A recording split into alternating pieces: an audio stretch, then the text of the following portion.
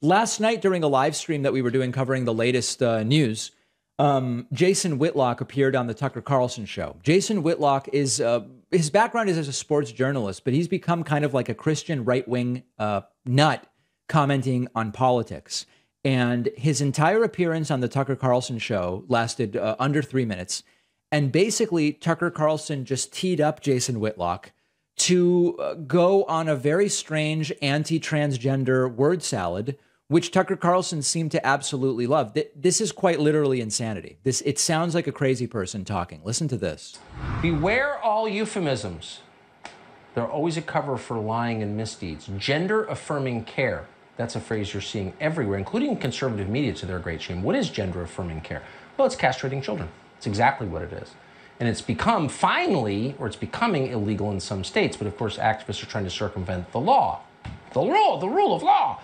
So the person behind the site or the Twitter feed, Libs of TikTok, just unearthed evidence of a drug smuggling operation aimed at young children. Libs of TikTok found this online post from someone called Eli Ehrlich. He says he's a PhD student at UC Santa Cruz. Quote, if anyone needs hormones who can't get access, message me, Ehrlich wrote. I have a network with years of extra doses. Now understand, the right is getting a lot of mileage from anti-trans rhetoric. If you watched the clips from CPAC a couple of weeks ago in Texas, the biggest applause lines and standing ovations were for overtly homophobic and transphobic assertions. And that's why they're all picking up on it now. Ehrlich said he wants to send these drugs to, quote, trans youth. Now, that's a crime, of course, but needless to say, the DOJ has refused to investigate. Jason Whitlock is the host of Fearless. He joins us tonight to assess what's going on. So the DOJ, there is an effort to give drugs illegally to kids that will castrate them, but the Department of Justice is not interested?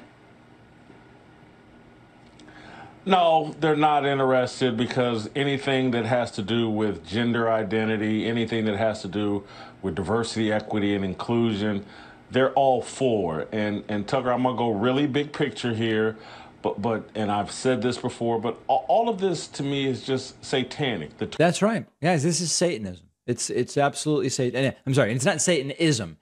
It's the work of the devil, is what Jason Whitlock believed. What a great analysis on a major cable network. Targeting Yes. of young people and children that are very impressionable at a very early age, and now we got someone trying to sell them puberty blockers or hormones that will change their identity.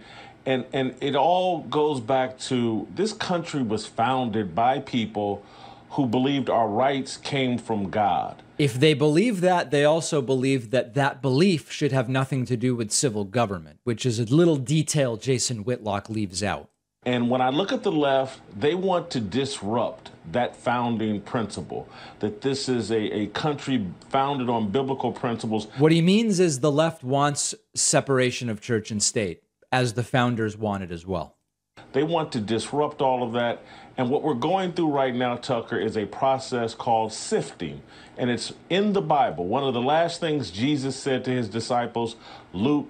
This is supposed to be an analysis about policy. Understand the insanity. And Tucker looks confused, but Tucker likes this. This is supposed to be an analysis about policy. And he's talking about sifting in the Bible. Chapter 22, verse 31, he tells Peter, he calls him Simon, says the devil wants to sift you. The sifting process is separating us. It's all these different identities that they've invented in our lifetime. Cisgender, non-binary, you're a Republican, you're black, you're white, you're gay, you're lesbian, you're this, you're that. We're all being separated.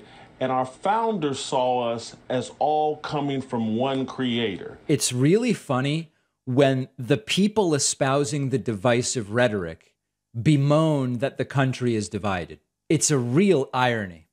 And even for non-believers, that founding worked for all of us. But as we're being separated like wheat, that's why there's so much divisiveness in this country.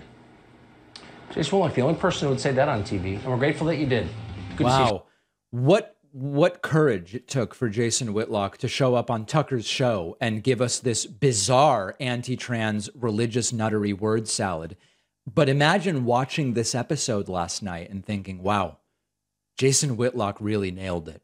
Sadly, there are millions of people who will watch that segment and say, this guy really speaks the truth. And that's a very, very scary thing.